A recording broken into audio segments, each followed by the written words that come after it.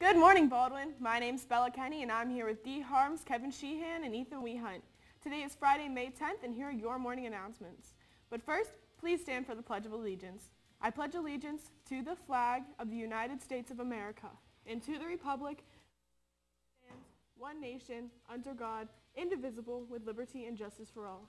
Please be seated for the rest of today's announcements.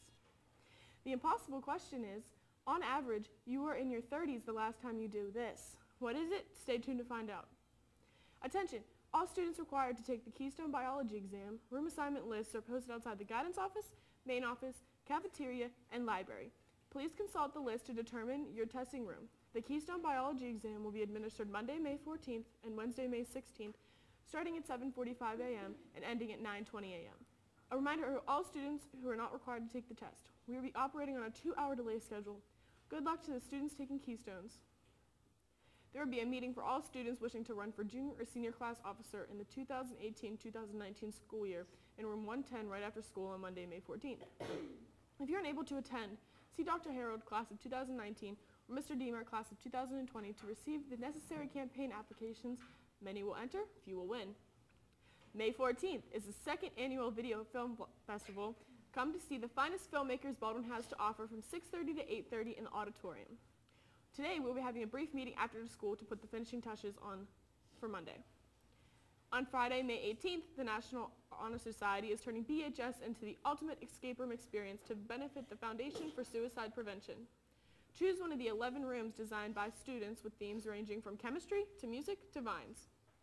Each room has to run 30 minutes and admission costs $5 per person. To sign up for a room in time, use the form on the NHS website. It will also be posted on the NHS Twitter feed. Walk-ins will be accepted at the door if rooms are available.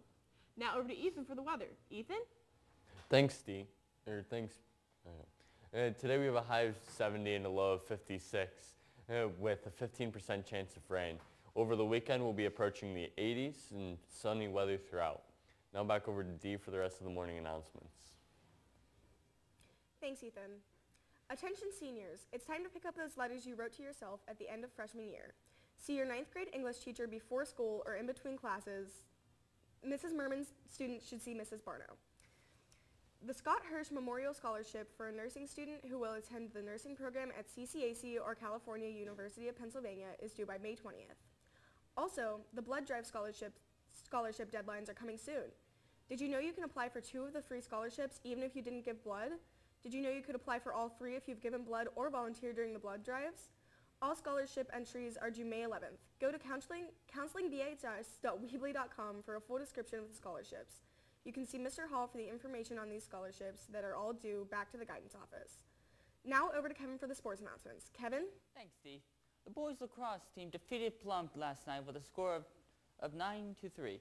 In other sports news, the Winnipeg Jets defeated the Predators last night. The Western and Eastern Conference Finals are all set up now, but who cares because the Pens aren't in it anyway.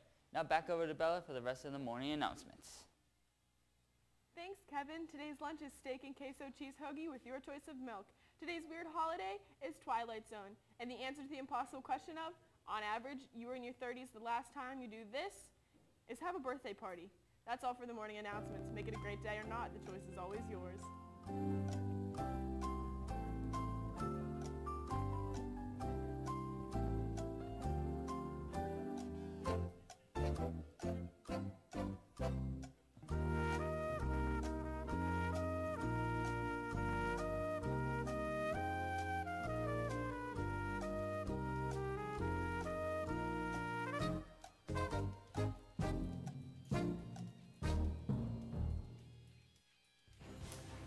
Mr. Trapp here.